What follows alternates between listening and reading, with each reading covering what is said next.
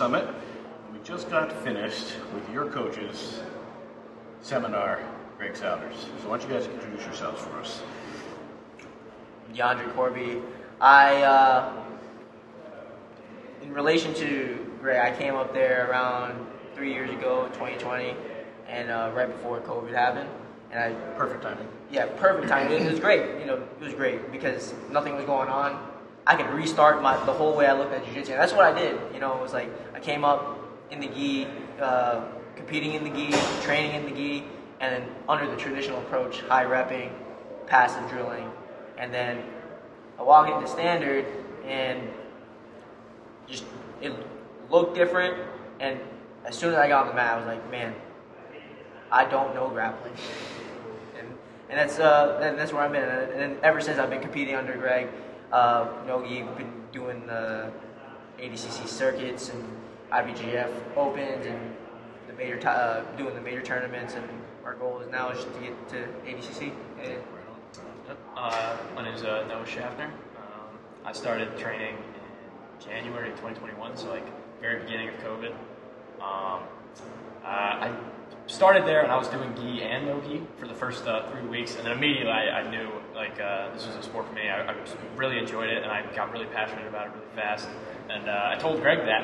I asked him what I should do if I wanted to take it seriously competitively, and he told me to stop training in the gi. So I immediately stopped training in the gi, and I did both of the no gi classes instead. And then I think like a few months in, I signed up for a competition, not knowing that you had to be on the competition team. And so I told Greg that I signed up for a competition. He's like, well, you can't do that, but it's too late now, so you've bought yourself a one-way ticket to the comp team. And so I ended up there, and I got my ass absolutely whooped as a prepubescent child for a few months, and then started to get conditioned to it and starting to get a little more comfortable there. And so I'm definitely lucky that I was training at a very high level with a lot of high-level guys from a very early point. And I started when Greg had already had, at least fundamentally, had a fully formed philosophy in terms of how he was approaching training. So I'm essentially just this lab rat. So, hey, we'll see how it goes. Hopefully it goes well. Call him the purebred because he didn't come up doing like the traditional drilling. That's all you know. Like I had to unlearn a lot. I had to unlearn a lot. Yep. So that's why we wanted to have you guys on, right? Obviously, just hearing you guys talk after Greg's seminar, I said to Pat, it's like so interesting to hear these guys talk about it because they, not only do you believe, right? I mean, obviously proof's in the pudding for your own performance, right? Mm-hmm. But like they can explain exactly what's going on, and like so we've been doing this at Pat's gym for 6 months, maybe, nice. Right? So trying to follow the philosophy, trying to follow what you guys are doing some of your games, etc. Yep. But historically at the school, everybody, we were doing regular stuff, right? Yeah. I was a details guy. Yeah, right. It was all in the details. Yeah, like a million details.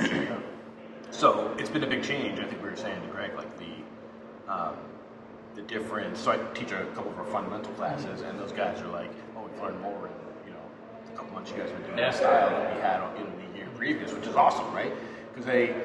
But I'm not so sure that they're like it's getting the concept down for the guys who have were not purebred, right?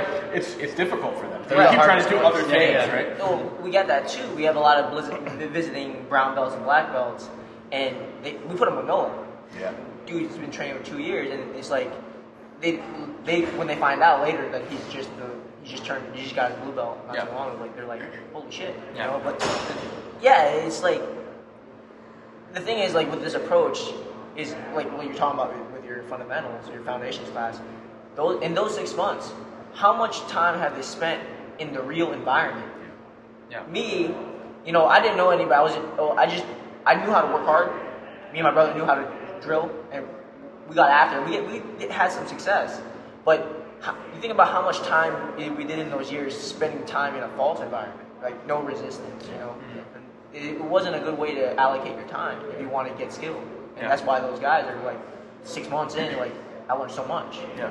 Just playing the games. And it was really eye opening for me because I was maybe a year in. I was still a white belt, and this guy came in from Yamasaki, and Greg had put me with him, and he didn't tell me at the time I didn't know when I was training with him, but Greg had told me that he was a black belt after, and I mushed the guy like the entire class. Like I beat his ass bad, and I didn't realize until after that Greg had told me. And I maybe had like maybe 5 minutes of like, oh, you know what, I'm just the shit. Like, that's why. I'm just that guy. Like, you know, and then, you know, it starts to cool down and you start to like think about it rationally, and it's like that. There's very few sports where that can happen, where somebody has 10 years of experience and I can come in with 1 year of experience. And I don't know if you noticed, I'm not exactly a fucking genetic freak. I'm a pretty like normal 17-year-old boy. With a nice hip head. Yeah, exactly. Yeah. Well, you know, the baseline's not great. But so it's just having that revelation of like, Greg says the phrase all the time, it's like jiu-jitsu is really in the leather helmet phase, where I joined this sport where I, at the same time, am super passionate about it. I'm also catching a really, really big wave where the community is finally starting to get on, at least they're starting to get a general grasp as to how we're supposed to actually acquire skill and how people actually get better at grappling instead of, you know, all the fat, which is what we're trying to cut out. You know, when he says the leather helmet thing, he's talking about in terms of how the community as a whole structures the practice. You know, you go to a D1 wrestling program. If you go to every D1 wrestling program, it's pretty much a structure the same, and they're allowing their athletes to be athletes, and that's what makes for, you know, we joke about, I don't even watch grappling. I enjoy watching wrestling more because you hear the commentary about it. They're not yelling out moves. They're like, oh, they're talking about what's actually happening. Guys getting higher on the hips, or he's putting he's getting his hands on him. He's putting his hands on the mat. You know, that's what they're talking about. Towards, like, if you listen to most jiu-jitsu commentaries, like, watch out for my favorite. Watch out for the triangle. Watch out, or double kiss the dragon, X guard. Pass. He's so explosive. Yeah, you know what I'm saying? That's what he means. That's what Greg means when we're in the leather helmet phase. You know? Right. And I think that's what Greg is really trying to do, is change the way most people look at practice structure. And imagine if all practices were like that. Imagine the grappling that will, as like the community as a whole. Yeah. And then you'll get then you could get grapplers making like MMA type money, or something. It's already on. It's already on its way, like that with like Mo doing all the ADCCs and stuff like that. I think a lot of people get a bad taste in their mouth with Greg, where because Greg is, I mean, if we're being honest, Greg is telling you that everything that you've been doing for decades is completely wrong and you haven't been doing anything. You've been lying to yourself. And that's a fucking shitty thing to hear. Like, you know, I obviously can't relate because, you know, I'm lucky enough where I got to start from the jump. But but I was just going to say, though, I think he's the perfect personality for it. Because, like, absolutely, if you're just catching little clips and sound bites, you're like, who's this guy that's all fired up talking shit? Yeah. And then you start watching more and more, and you're like, oh, he's on. I mean, I've been with him for like 2.5 years. Like, I've known him, like, I'm with him every single day in the room. And I've talked to him enough where I realized, like, I can understand why it comes off as disdain from the jiu-jitsu community, but it really is that he just wants the jiu-jitsu community to be better in terms of what we're doing, and we have to actually understand what we're doing, because, you know, he loves the sport too. He just sees it a completely different way. Right.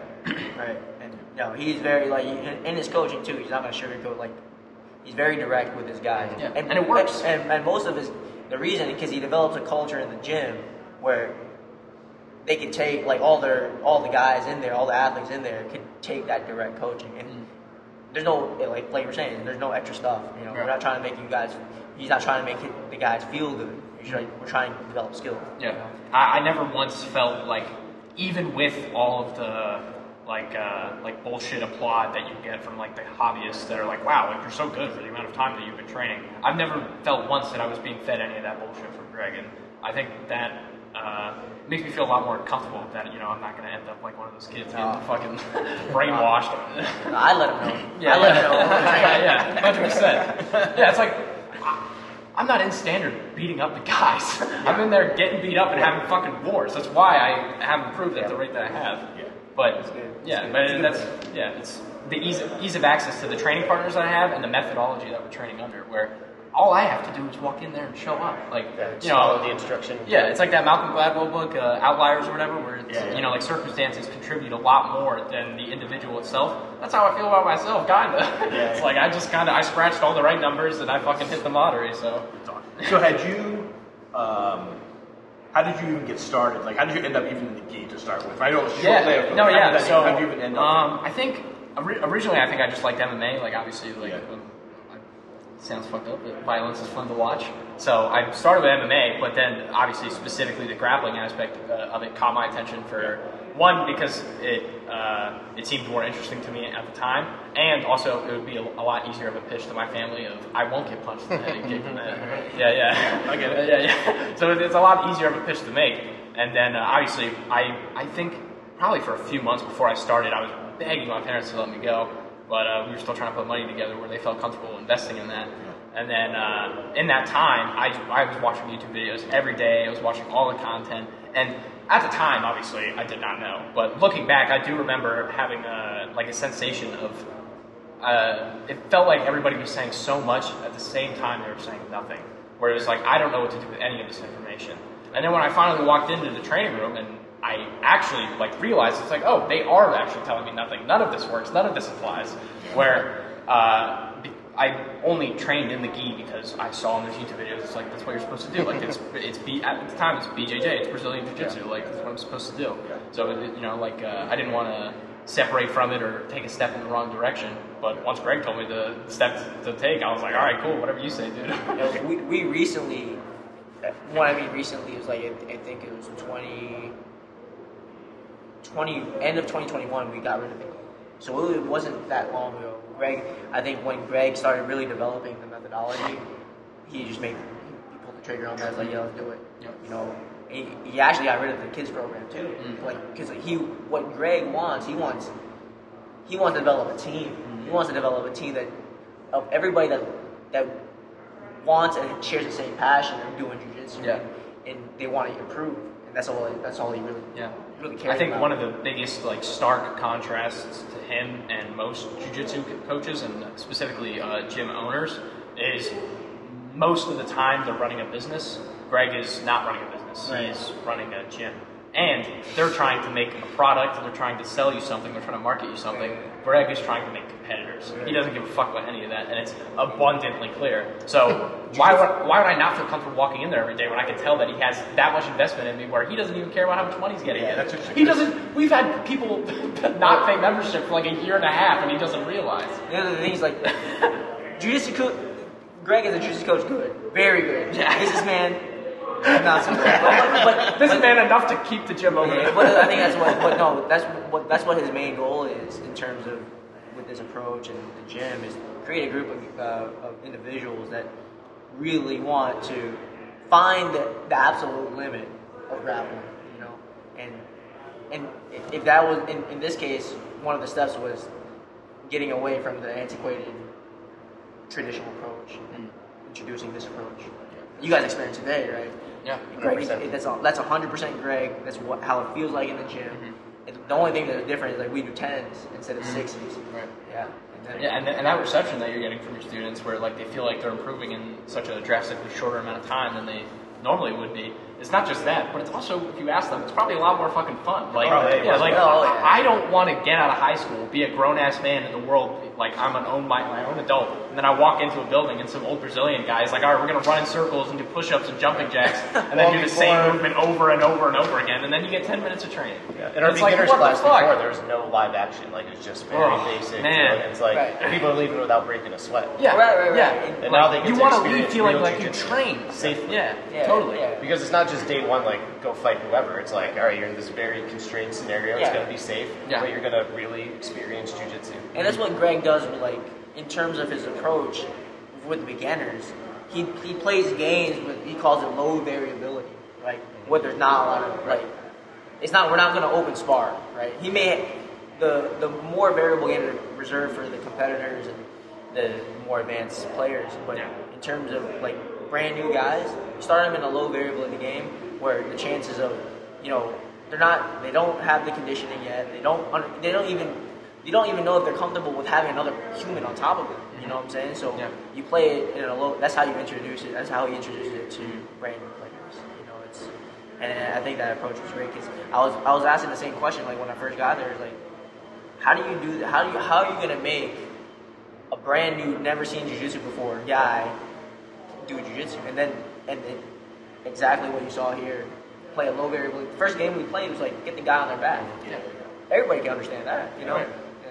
And you're actually in the environment too.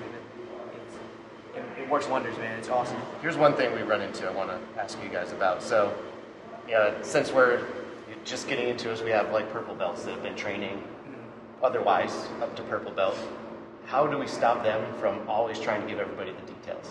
Do you just like call it out on the spot, like you gotta stop? I know Greg, you like called this in at one point. It was like all these little breakout sessions, everyone's talking this or that. Yep. Right. I mean, you know, Greg, I don't think he actually stops those guys from doing it. He invites it, but he just makes sure all his guys know the foundational things that make guard. Let's for example, like we use like the knee cut because everybody knows what knee cut is from the traditional approach, right? Yeah. The knee cut is a sequence of moves or a sequence of steps that solve. It's a solution to a problem, right? So it's a specific problem at a specific time, right? But all the knee cut, the leg drag, name any pass, they all require the same conditions, you know. And in terms of when guys break out and they start talking, Greg, he doesn't necessarily stop it, but he makes sure the students know that all those things require these specific conditions to bring it back to the So you have to make sure those higher ranked guys they're in on the big picture. Yeah, they have to be. Well, because it makes sense for if you're a higher belt and especially if you're competing, it makes sense to focus on those details. Right. But you just have to realize that those details are specific to you and specific to the person that you're doing them to. So it's going to change as soon as you're rolling with somebody else, or just by the day. Like it's never going to be the same. In my years being there, I've never seen, and those happen. You know, we have a couple guys that they talk about those details, like they get real specific in the nitty gritty, and I have never seen Gray like squash it or stop it. Right? He invites the talk, right? Because that's what we're in a learning environment. It's like everybody can learn from everybody type thing, but we have to also be aligned with what is actually happening. And that's what Greg's job is to make sure all our guys it's are all aligned with those core principles of what we're trying to accomplish. Absolutely. How about where I see this too sometimes, right? Where every once in a while we'll get like, you know, a higher level guy in the fundamentals class just trying to get some extra work in, but they always seem to like take the game one step further, right? They go outside of the constraint. So, you know, they're doing a sweep, but we're not trying to do a sweep, right? Yeah. Like, does that happen? Like, what is? Not super often, but when it does happen, it's generally not a huge issue. It's just going to be more of Greg might have to wait. He might stop the round early, or he might wait for the round to finish, and then he might go out there and relative to how far out of the constraints that person may be going. Yeah, exactly. You just realign focus. He'll start to direct everybody's attention to what is actually important about the game. And then if it still continues with that individual, he might come over to them specifically and be like, hey, like this is the task of the game. This is what you're trying to do. You don't need to go past this at a certain point because we're trying to develop X, Y, and Z. As an advanced player too, like let's say like I'm the advanced player, right? He will let the guy know, like, all right, I know you can sweep. I know you can do all these things. But how well can you hold a knee line? Yeah. Can you maximize that condition after 10 rounds, after 3 rounds, how whatever long, right? Can you like as an advanced player, can you hyper focus on the task without losing the focus? Right. From being fatigued, from having a whatever, right? I think he directs that advanced player's skill and attentional focus to the task itself. You know, that's really what you know what I'm saying? Like if the player does engage in it, they're going to realize that they're not good at the task, and then they're going to be like, oh, there is something here that I need to develop. So, and there's times where there's advanced players and there's a skill gap in the training, right? You know, and as the advanced player, if the training is a practice and practice is defined as trying to get improved and not a certain outcome, right? As an advanced player, he'll make his guys align with, all right, how can I stay on the task? How can I maintain that focus? If the task was, like, for example, using our example, like getting the guy on their back, how often can I get him on their back? Make it a game within the game, right? How long can I keep them there? Make it a game within. The base task is to get them on their back, but now as an advanced player, can I keep them there? Yeah. You know, it's like you hear Greg say it all the time. Speaking of the boss. Yeah, there you go. The Don.